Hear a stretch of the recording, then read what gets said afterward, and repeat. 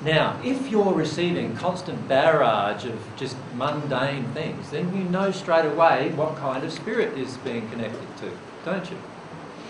If you're receiving more of a barrage of influencing you morally, then you know that maybe the spirit is a high spirit. If you're not receiving a barrage at all, then you know that's probably the higher spirit.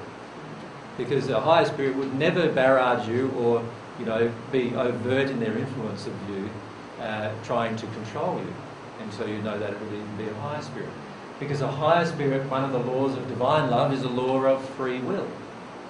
And a higher spirit will never want to influence your free will negatively or positively. Right? They'll just want to tell you the choices you have and allow you to make the choice. So they're the higher spirits. So can you see how just knowing the hierarchy of laws, straight away you can also determine what kind of spirit you're talking to. However, from an intellectual perspective, that all sounds fine. But you know that a person on the first sphere can just start using all of the terminology of a seventh sphere spirit, and if you can't feel their emotional condition, you won't be able to tell the difference.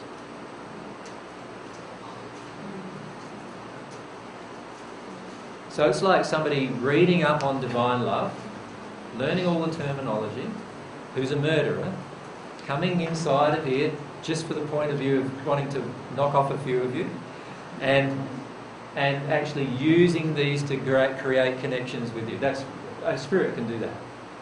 And a person on earth could do it too, true?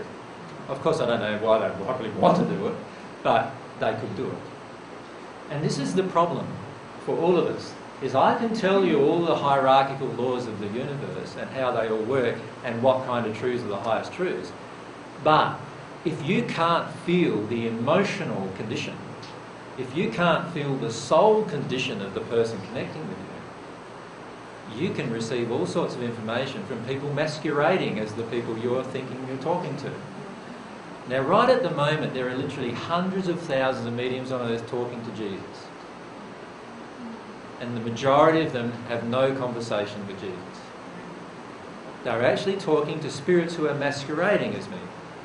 The reason why those spirits want to do that is because straight away many of them will listen, and straight away a rapport can develop.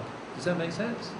And this happens with my mother Mary, it happens with and other spirits all the time. There are literally hundreds of thousands of mediums being deluded because they can't tell the soul condition of the spirit talking to them. And when the person just uses the terminology that connects, so like for many of these spirits, all they've got to do is read the Bible, which by the way you can do in a few seconds in the spirit world. You can remember everything. And then I can just reuse that terminology over and over again with whomever I'm connecting to. So I could go along to a person who's a really devoted Catholic, for example, who's a medium, and I could present myself as Jesus, start talking to them using the terminology that I read in the Bible, and is that person going to be able to tell the difference? Well, if their soul condition isn't higher than the spirits, they will not be able to tell the difference. So can you see what's going on for many? So all the laws are great. Knowing them here is great. But it's only when we start to feel them emotionally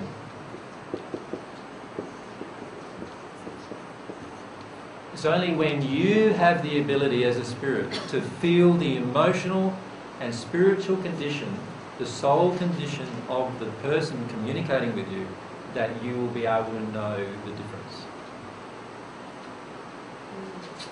Now that's a very important piece of information to know, isn't it, as a medium?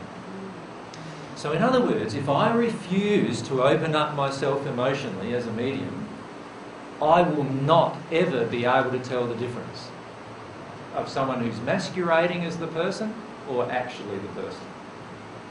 Now, I've had many, many conversations in the last 5 years with mediums where they have not been able to tell who they're actually speaking to. To give you an example, I had a conversation with a lady in the USA, and she had two spirits come to her.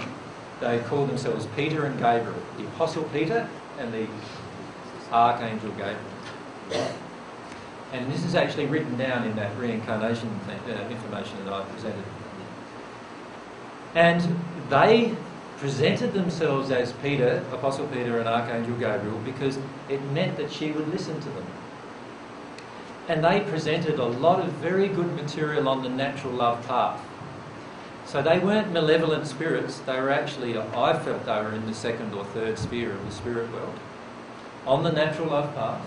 And the reason why they allowed her to continue in her belief that they were someone that they weren't was because they wanted the rapport with her to teach these truths. The way they looked upon it was that their desire was pure to teach more moral truths on the earth. And so what they did was they allowed the medium to continue in her belief rather than telling her the truth. Now, when we had the discussion, and I said, well, actually, they're not the Apostle Peter and the Archangel Gabriel, she actually confronted them about that, and they admitted to her that they weren't. Now, if you've been channeling a spirit for 5 or 6 or 7, 10 years, who have said to be one person, and then you find out for that 5 to 10 years they've been lying to you, or not so much lying to you, but just not telling you the truth, how would you feel? Well, she felt quite upset. Now, what I tried to do is encourage her to try some experiments, which she did try, and they did too. And eventually what happened is these spirits got onto the divine love path. Now they were in a much better condition. But because she was so affected by the fact that they'd lied to her, she didn't want to talk to them anymore. And after lots and lots of encouragement, I still am not sure whether she's talking to them or not.